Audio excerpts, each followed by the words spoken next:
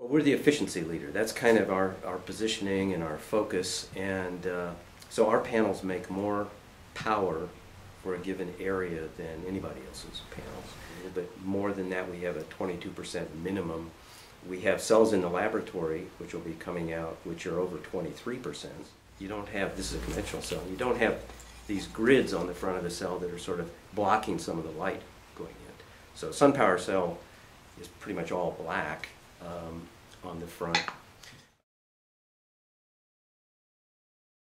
I had been researching solar cells at Stanford for over 10 years at that point.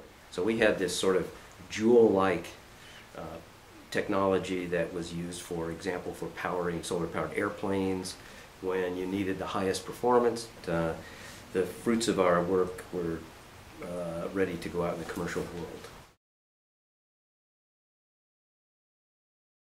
Most of the obstacles were related to trying to align the product with the market.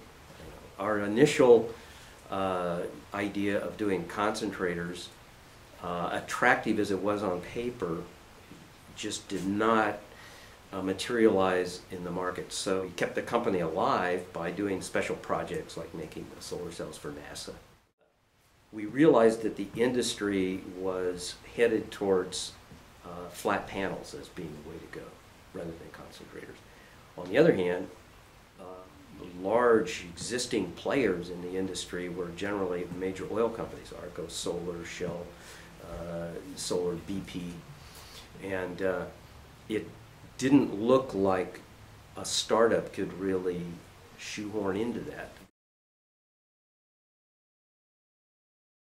So we were kind of looking enviously upon the industry, saying, gee, it'd be nice if we could raise $150 million to build a factory to see if we could compete, but nobody was going to give us $150 million until we met up with Cypress. So everything at SunPower changed at that point. I sort of think of SunPower in terms of BC, before Cypress, and AC after Cypress, in terms of we really got the scent at that point. We found a company that believed in us and eventually take us public. Prior to SunPower going public, most of Wall Street thought PV was not suited to a public offering. I think it kind of caught them by surprise, and when SunPower went public and it was so well received, essentially opened the public markets to a lot of companies, and that has dramatically changed our industry. You know, within a couple of years of introducing our product in California, we were #1 in the market.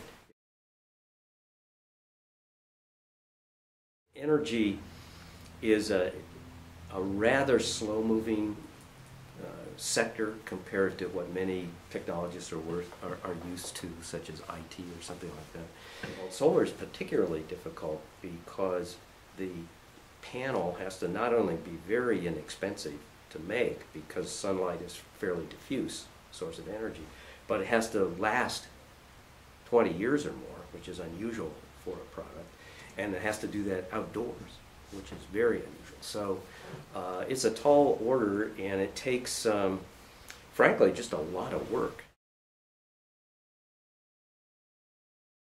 Our R&D group is continually working on ways to improve the efficiency as we go forward and keep that leadership. We encourage our engineers to innovate and file patents, and you know, we do all this sort of things that you would read about a bigger company doing to foster innovation, and just hope we're successful at doing that.